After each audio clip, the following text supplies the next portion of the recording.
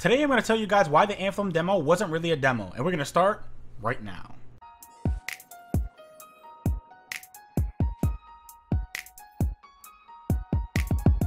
What's up guys, Reckless here and welcome to Guardian Watcher. So, before anyone freaks out on me for what I'm about to say in this video, let me clarify that when the Anthem demo did work, I loved it and I had so much fun playing it.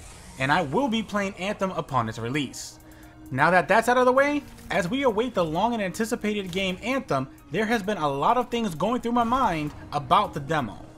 Now, when I refer to the demo, I am specifically talking about the closed and open demo that BioWare released 1 week after the other. After talking to a few of my friends, we had come to the conclusion that the Anthem demo, whether closed or open, wasn't really a demo at all. And in fact, it was more like a beta. Yes, there is a difference, like a huge difference, so let me go ahead and explain. BioWare used this opportunity of this demo to do a lot of testing. Testing in and outside of the game, testing the servers, etc. So, it's been the norm to use the community to test games before their launch for years now. This is why we have things that are called alphas, betas, and sometimes even second betas. And I don't know why companies never call a third installment like a Charlie or Delta. But anyways, getting back on track. Now it's known that these people that test games that are not a part of the company are game testers, or as many would call them, guinea pigs. But let's move away from that for a second. And I apologize, but we are going to be going back and forth in time a little bit.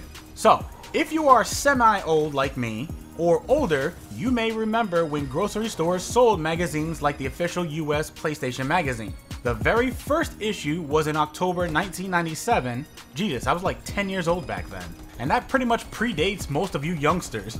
And the last issue was in January 2007. This magazine was the sister company of Electronic Gaming Monthly. Inside the official US PlayStation magazine was a demo disc. These demo discs had many different games on them each month. And it's funny because my mother actually thought that the demo was the entire game at one point. Anyways, my favorite magazine had the Metal Gear Solid demo on it. I played and replayed the shit out of that demo, and I know I'm not the only one either. But every single demo on these discs had one thing in common from the very first issue to the last one that had demo discs. And that one thing that they all had in common was that the demo actually worked. There was no connection issues, no graphical issues, no server issues. It's like these demos had no issues at all.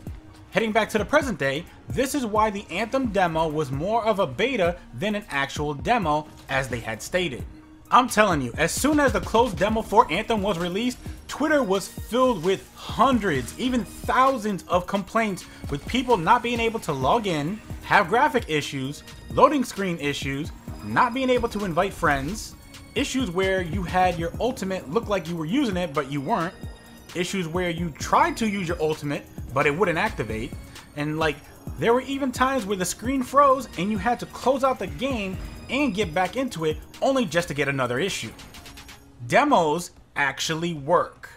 Like, I had so many issues in the closed demo, I couldn't even count them. One after another, they just kept pouring on in. And it was frustrating, so it got to a point where I had to completely delete the Anthem demo off my PS4, restarted my PS4, and then downloaded the demo again. However, after downloading the demo for a second time, everything started to work properly, or at least a little bit better. My thing is, when the Anthem demo worked, it worked very well. And as my buddy Boogie would say, it worked buttery smooth. And I have to say that I was pleased, when it did work. Now, BioWare had confirmed in between the closed demo and the open demo that the closed demo was an old version of the demo, and that they had already fixed a lot of the issues that old version of the closed demo was having. Now, my thing is, if you knew that the version you were giving us, and I'm talking about the closed demo, had so many issues, then why not give us the updated version that didn't have any of those issues? I mean, first impressions are everything, especially when it comes to a new game. And because of this, believe it or not, a lot of people had refused to pre-order or cancel their current pre-orders of Anthem based on their closed demo experiences alone. Yes, I do feel that BioWare should have given us a working version of the demo to start off, because if you are bringing in a new IP, you want people to play it. So why give them something that is broken and that you already know is broken? That just doesn't make sense. Nevertheless, a week later, when the open demo was available to the public, moving from the closed demo to the open demo was pretty much like night and day. I didn't have a single issue the entire time, and I had a lot of people that I knew who had bad experiences with the closed demo actually come back for the open demo and was very pleased. Some of them actually went ahead and pre-ordered Anthem as well.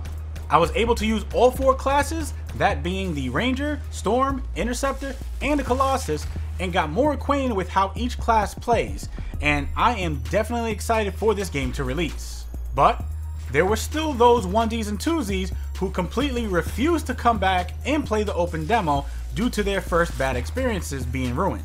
And, you know, you can expect that to happen. But what a lot of people need to understand is that even though this demo was more so a beta, that experience should not be the deciding factor to not buy Anthem, and no, BioWare did not pay me to say that. Like with anything new, you just gotta give it a chance, and hopefully, I will see you guys out in your javelins inside the Anthem world.